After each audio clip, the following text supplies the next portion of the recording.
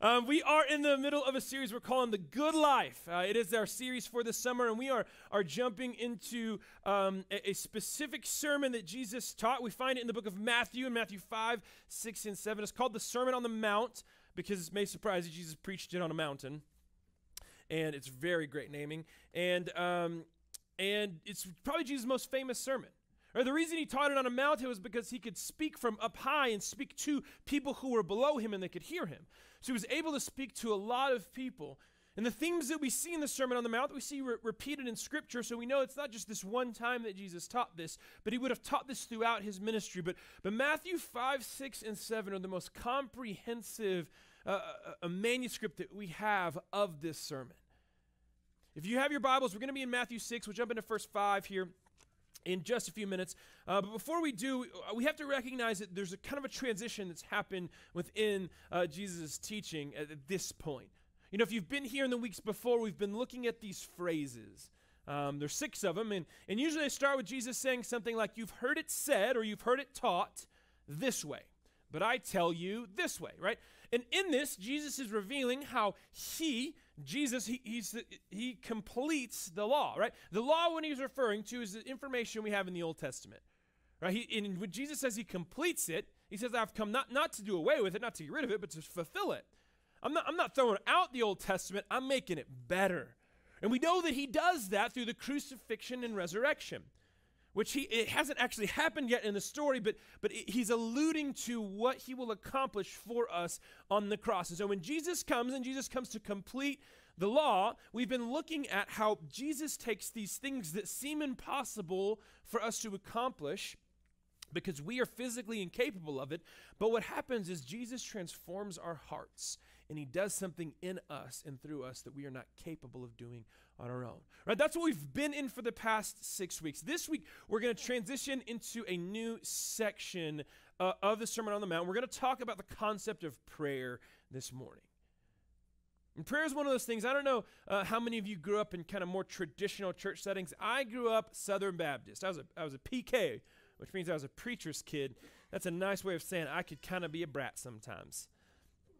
And growing up, I remember, I don't know if any of you grew up kind of traditional Southern Baptist, but for me, Wednesday nights was always kind of a few things would always happen. If we were lucky, there was going to be a potluck. And you would learn who's got the good food and who's got the bad food. And you would even learn like the dishes to recognize, like, oh, that dish looks new, but it's in that dish, and last week that dish and that did not taste good. I'm going to go ahead and avoid that. Right? There was always fried chicken. You can't find a Southern Baptist church that does not have a potluck with fried chicken. Like, it's impossible. Like, the universe would implode if that ever happened. There's always fried chicken at a Southern Baptist potluck. And that was the best part, right? The food was the best part. It's like a buffet, but at church, and you keep going back, and there's always tons left over. Now, then after that, Southern Baptists usually on Wednesday nights do this thing called business meeting, because Southern Baptists are run by each congregation is called autonomous. They're autonomy of the Baptist church. They're all run by themselves, so they talk about business stuff.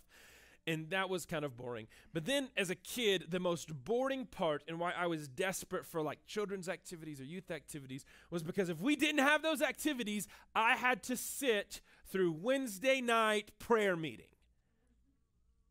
And it was the most boring hour of my life because everyone would talk about all the same stuff we talked about last week and give the same prayer requests we gave last week, and then we would just pray about them in really like monotone voices. I don't know if you've ever seen or heard one of those Southern Baptist pastors like, and now we're going to pray, dear Father. Like, you're my dad, that's how you talk normally. Like, what's going on here?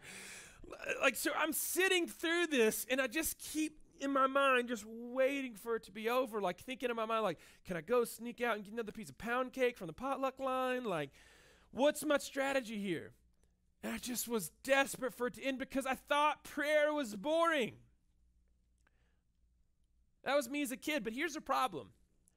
Is there's many of us, and if I'm really honest with you, sometimes that's me, that even as an adult, I can occasionally still think prayer may be boring. And I think it's a pervasive thing that we see all throughout even Christendom, like people have this concept that prayer is boring. Or maybe it's not boring. Maybe you think that prayer is hard. Or maybe you just forget to pray. We kind of have this concept of prayer that we view as meal times, right? Prayer is what gets in between us and eating. We got to get the blessing out of the way. Again, I'm from the South. We don't say blessing. We take that G and throw it away. It's blessing, right? We got to say the blessing first. Or maybe you're in a small group, or you're with a group of people, and you make sure at the end we always have prayer requests. And we always get this list, all right? It's the right thing to do. It's a formulaic thing. We're going to check off the box of prayer, all right? Because we're going to ask everybody for their prayer requests. We're going to write them down. Okay, we prayed for them. Good. We got it. Check. And I think the problem with this is that we're approaching prayer with a certain mindset, and in doing so, it's easy for us to miss out on what prayer really is. And our concept of prayer that we can look at, we're gonna dive into Matthew 6 here in just a second, but this is what I need you to understand, that prayer is a relational conversation, right? That's the whole concept today, is prayer is a relational conversation. And it's not a one-way conversation. It's back and forth. And so when we're talking about this today, I want you to view this in view of how you would have a conversation in any other relationship in your life. Like if I came up to Rick, and every time I saw Rick, I was like, hey, Rick, just so you know, I need this, I need this, I need this, I need this, I need this. Amen. It's not very relational, right? And I think that Jesus talks about this pretty specifically. So let's jump in and see what he has to say, starting in verse 5 of Matthew 6. And when you pray, you must not be like the hypocrites. All right, so the first thing is don't pray like somebody, for they love to stand and pray in the synagogues and at the street corners, that they may be seen by others. Truly I say to you that they have received their reward. So it gives us this first group of people that we should not pray like, which is hypocrites, who stand on the corner and they pray loud and they pray big, and they pray so that other people can hear them pray. When I talk to someone, I shouldn't talk to someone so that someone else could hear me. I should talk to someone so that person can hear me. That just makes sense. If I need to say something to you, I'm not going to go, we do this, maybe you joke at your dinner table like this too, but sometimes when all my family gets around and like we're pretend mad at each other, sometimes maybe a little real mad at each other, like at Thanksgiving, and someone will be like, hey, instead of saying, hey, will you ask so-and-so to pass or will you pass the mashed potatoes? It's like, excuse me, will you ask Cassie to pass the mashed potatoes? I'm not talking to her right now. Like, I mean, that's it, right? It's talking about someone to someone else. It's not this overheard on the side, right? If we're talking to God, we should be talking to God. But there are people who pray so that they can be heard and say, oh, look how religious and special they are. Look how good they look praying. They must be so spiritual. Jesus says, don't do that. Don't do that at all. He says, do the opposite of that. Verse 6, but when you pray, go into your room and shut the door and pray to your Father who is in secret, and your Father who sees in secret will reward you.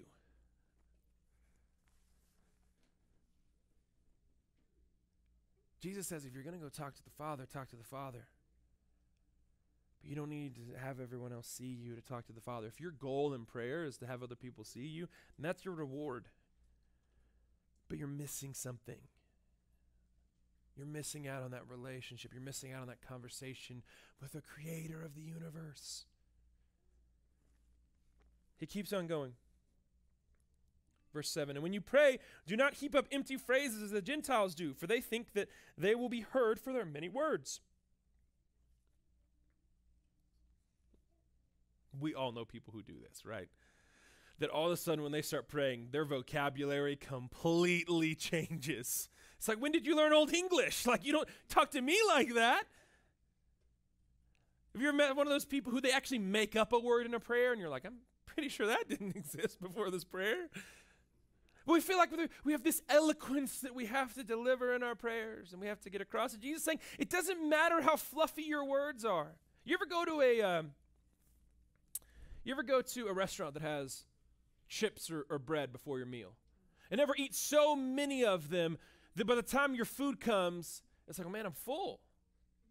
Like I'm going to miss out on the meat because I filled up on all this like carbs. They may have been delicious, but like I missed my main course. Jesus says, don't add those extra words, but verse 8, do not be like them, for your Father knows what you need before you ask him. God knows the meat. He knows the necessity. Don't fill up on chips and bread when God already knows what you need. You're missing the point here. But this actually brings up another interesting fact. If God knows our needs already before we pray, then why do we pray? Like, what's the point? We good? Like, we can just stop?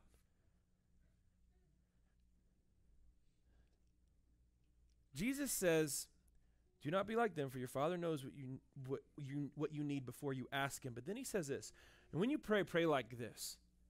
So Jesus talks about how the Father knows our needs and then gives us an example of prayer. We're going to jump into that here in just a second. Before we do, I want to take a minute and look at some of the concepts that we see with this relational aspect of what Jesus tells us not to do.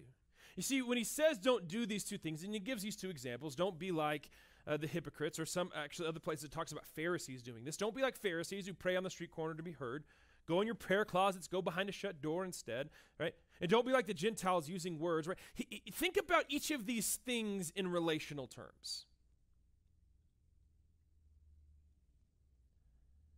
Celebrities deal with the concept of people wanting to be friends with them just to be seen all the time. It's this idea that, oh, this person's famous, like I want to be seen by them so other people can see me with them. That's not a relationship. That's actually an abusive relationship. Like that's not a positive thing. I think my wife is the most beautiful woman in the world, and while I think it's a benefit that everybody gets to see me with someone so beautiful, like it would be really messed up if I got married just so people could see me with someone really pretty.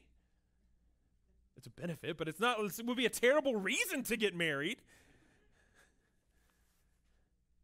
Right? I mean, and look what he talks about the Gentiles when he talks about how they use superfluous words. No one got that joke first service either. I was really proud of that joke when I wrote it.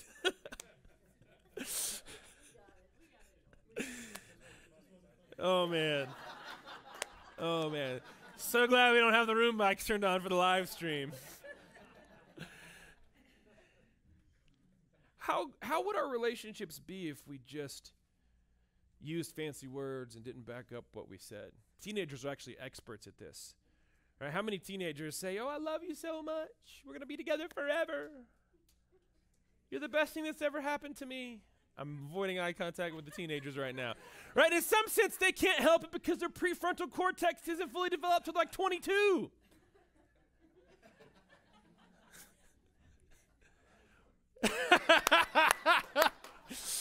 Man, second service was a good time today. Whew. Right, but I mean, think about it. I mean, as adults, we see teenagers using these words going, you have no idea what you're talking about.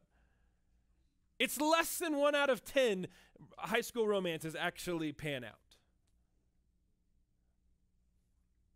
But how many of those high school romances, well, we're going to be together forever. I love you so much. As a middle school pastor, I saw middle school, like these like 7th graders. I'm like, you don't even know what you're saying. But that's what Jesus says people do with prayer. We say these words and we don't mean them. We don't even know what we're saying. We're just saying the big words, the chips and bread words, and we're missing the main point. It's interesting because what Jesus does for us and what Jesus accomplished on the cross is something significantly greater, I think, than we sometimes think. This is what I mean by that, right? In terms of relationship, either of those options are terrible options. But what we get to do, what we get to enter into when we are praying is that we are having a relational conversation with the Father, the creator of the entire universe. But not all times in history was that even possible. Look, in Matthew 27:51, during the crucifixion, after Jesus died, like after it is finished, Jesus has died on the cross. It says, and behold, the curtain of the temple was torn in two from top to bottom, and the earth shook and the rocks were split. Right? That's an easy verse to pass over, but this is what that meant. The curtain in the temple veil, it was this big, thick, velvet curtain, right? Like crazy thick. And when Jesus died, it ripped. And behind that curtain was a place called the Holy of Holies. And in the Holy of Holies was where the presence of God himself would sit. And you see, normal men and women like me and you, we couldn't go to the Holy of Holies. A priest could go to the Holy of Holies like once a year. And they always had like a rope around his foot in case he died because of the sheer awesomeness of the presence of God. They could pull his body out. That's true. Right? So to approach God, to have a conversation with God, to have a relationship with God is impossible without Jesus because our sin separates us from God. But when we choose to follow Jesus, the cross bridges that gap. And so when Jesus is giving this example that we're going to jump into here in just a second of how to pray, he's doing so because the cross that he would go to, the cross that we get to experience the benefit of, the resurrection from the dead, the defeating of death itself, that bridges the gap that our sin created. And so once we were separated from God because of sin, through Jesus, we can connect and have a relationship with God.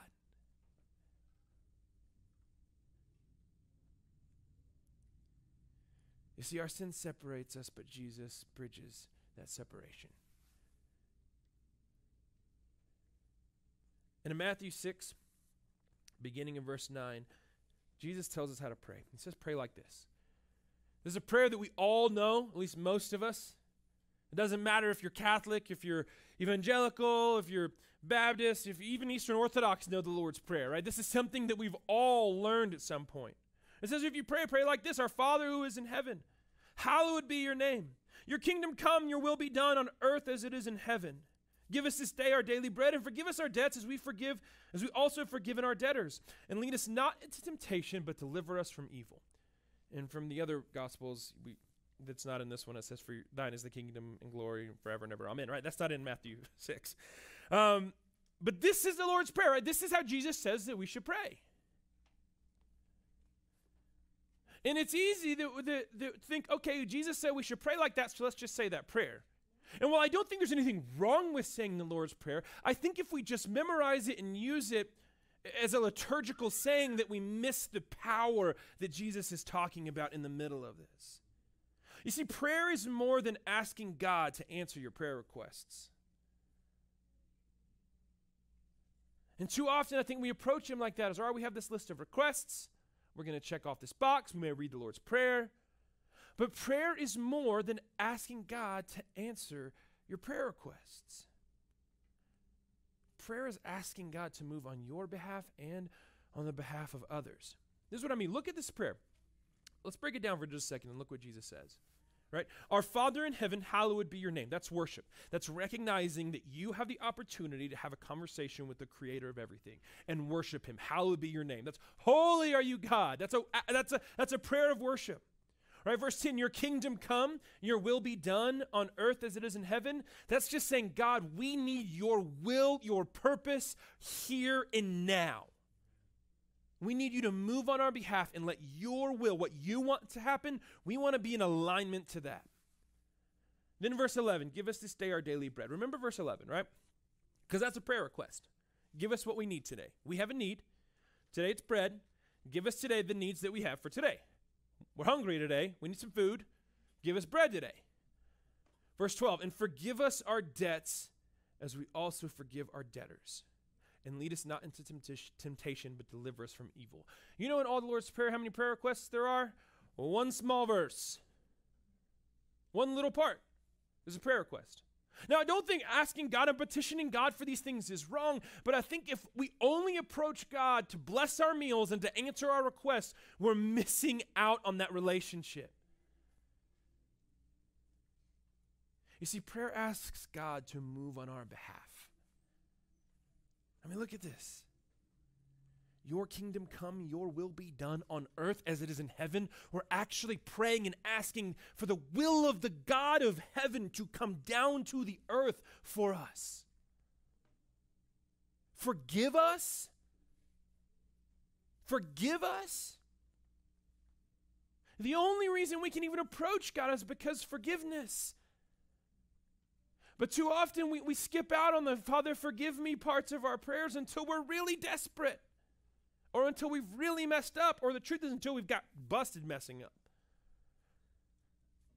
Oh, but then here's this other one, and none of us really like this one. Forgive us our debts also as we forgive our debtors. That doesn't mean giving people a break and not paying back the money they owed you. That means forgiving people for how they have wronged you. Let me tell you why we don't like that verse. It's because we don't like to forgive people. We like to be mad at people. Luke talked about this last week. This is hard.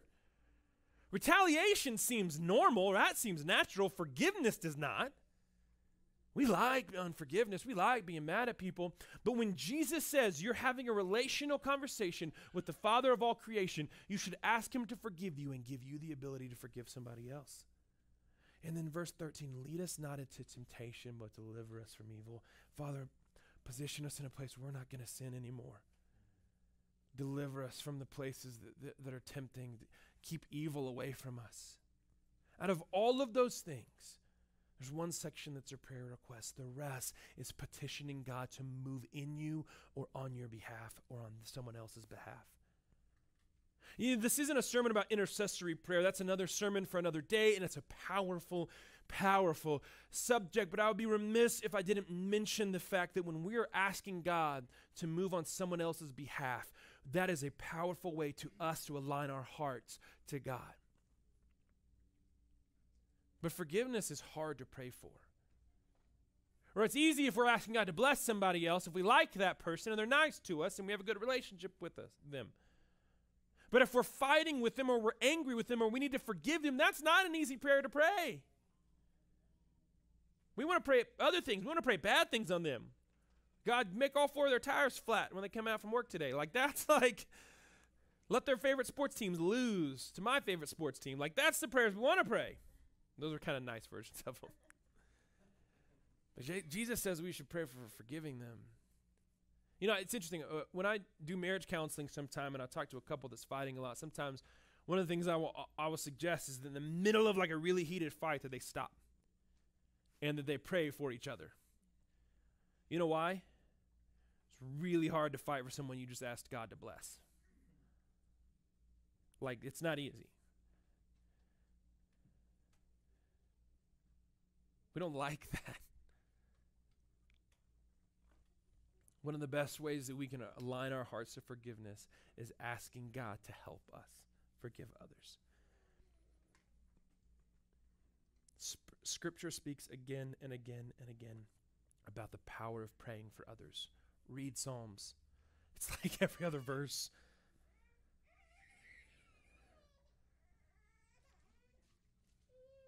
But when we approach God with a list of needs, we can miss sometimes the works that he wants to do. And sometimes that work is in you, and sometimes that work is through you. But don't miss this. When we ask God to help us forgive others, when we ask God to do something on behalf of someone else, we're not saying, hey, God, I'm really going to try at this. But sometimes that's what we do, right? We say, God, I'm going to forgive this person. And we think, all right, now it's all up to me. But that's not what that says. We're asking the God of everything to supernaturally do something in our hearts that aligns us with his will in heaven here on earth so that we can live and love other people in a better way. And if we ask God to move in our hearts, we should expect him to do it. We shouldn't expect it all to be on our shoulders. Don't forget, it's not a one-way conversation. We're not just throwing words at the sky. We're interacting with the God of all creation, and it's a relationship. That's two ways. And sometimes after we pray, we need to listen too. We need to quiet our hearts instead of going, okay, amen, see you later. See you at group next week. Bye. We need to sit and listen to what the Father is speaking to us. You see, prayer should impact how we interact with those around us. When talking about the concept of forgiveness, verse 14 and 15 talk about this specifically, right? After Jesus says you should pray like this is what he says. For if you forgive others their trespasses, your heavenly Father will also forgive you. But if you do not forgive others their trespasses, neither will your Father forgive your trespasses. That's a sharp phrase. That's one of the verses we don't like in the Bible. Forgiveness is important. Relationships are important. Jesus talks about it. Jesus preached it. Jesus even included it in how we pray. You see, prayer has the ability to change how we interact with others in ways that would be impossible without God. That is why we have to recognize that when we ask God to help us, when we ask God to move on our behalf, he can do something in us supernatural that we can't do on our own. That's not ethereal, right? That's not a conceptual thing. That's an actual real life thing. Are you having problems forgiving someone? Start praying for them. Ask God to give you the ability to forgive them. And don't relent on that. You will be amazed how your heart can change. And it's not just because you're saying the words over and over. It's because the God of all creation is moving in your heart. You see, when we prioritize prayer, we prioritize our relationship with God. And when it's more than just a passing thing at meals or small groups or at bedtime, when we take the time to interact with God in prayer on a regular basis, when we prioritize that, we are prioritizing our relationship with him. If I said I was going to prioritize my relationship with my family, but I never spent any time with my family, would anyone believe me? No. If we want to prioritize our relationship with God, we've got to spend time prioritizing prayer, because that's our relational conversation with him. When I was in college, I was part of a group of people that went around to different places witnessing, sharing our faith. And we went to Austin, downtown Austin. There's a street called 6th Street, which is kind of like the party central in Austin. And we went during Mardi Gras. And Austin, during Mardi Gras on 6th Street, is really, really wants to rival Bourbon Street. Like, there's a lot of debauchery going on. And what we did is we took a casket. We marched down the 6th Street, people all around us carrying this casket. And we set it up in this area. And I mean, it was like our gimmick, right? Like, freak people out a little bit. And then people would come up to us and say, hey, like, what's the deal with the casket? And our bit, like our little pitch was, well, 10 out of 10 people are going to die one day. Do you know what's going to happen to you after you die? Right? That was the pitch. Like, here, let's start with the gimmick, and let me then tell you about Jesus. And that's what we used. And so we're talking to different people, sometimes successfully, sometimes we're just trying to talk to people we can't understand because they're so inebriated, like they're not even speaking English anymore. And still trying to share the love of Jesus with some people. And I'm having this conversation with someone. It's actually going really well. And I see out of the corner of my eye, there's a guy. He's about this tall. He's a little bit shorter than me. And he's got a close crop haircut. And he was pretty, like, stocky, like muscular. So in my mind, I'm going like, I think he's in the military. And so I'm having this conversation with this guy, and it's really well. And I end up praying with him, getting connected to some of the church leaders that we're working with. And I turn over to this person. His name is Brian. And Brian says, hey, man, what's all this about? And I said, I gave him my pitch. 10 out of 10 people are going to die one day. Do you know what's going to happen to you after you die? And he goes, no. Hey, tell me what I need to do to be saved.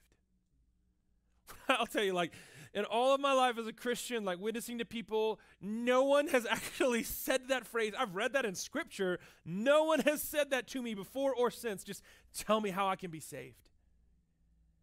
So, I kind of go off script and connect in more of a relational way with him, and I'm sharing with him my faith and about Jesus. And here we are, and I pray for him. And he's crying and he's weeping and I'm crying and we're surrounded by all these drunk partiers on 6th Street. And he's like, man, I go back. Like, I was only here for 5 days. I'm going back tomorrow morning. I'm going back to Iraq. And then he looks at me and goes, how do I pray? Can you tell me how to pray? And again, I'm going, oh my gosh, like, this is what we see in Scripture. So I open the Lord's Prayer, and I'm like, hey, and I'm trying to explain to him some of these same things, that this is a relationship. It's not about saying the right things or the wrong things. It's in the desperate moments when you cry out to God, but also in the peaceful moments when you cry out to God. And it's how we can build a relationship. And again, I'm praying with him, and he's just weeping, and the both of us are crying because I don't know if I'm ever going to see this guy again. I don't know what's going to happen to him the next week. But I know this. He chose to follow Jesus, and it allowed him the opportunity to have interaction and a relationship with the Father, and he wanted that, and he wanted prayer so he could have that. And that is the desperation I want for prayer, and that I'm not always good at.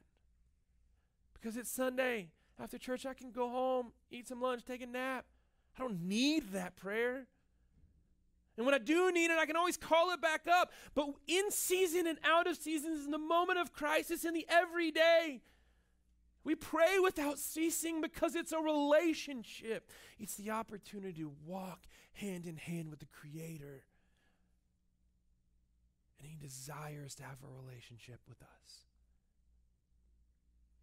We read the Lord's Prayer a lot. And I think that it's good to read. I think it's great to say it. I don't think that speaking Scripture is ever bad. I don't think praying Scripture is ever bad. But what I want to caution us to is we have to avoid falling into the trap that prayer is just a formula of saying the right words. Because what Jesus gave us wasn't just a formula for prayer, it was a relational model on how to live. And it's through His sacrifice for us that we have the opportunity to do that. And I promise you this, if we can live as men and women who follow God and are men and women of prayer and are interacting with the God of the universe and continue to grow in our relationship with Him, we'll live a good life, a significantly better life than we would ever accomplish on our own. That's good news.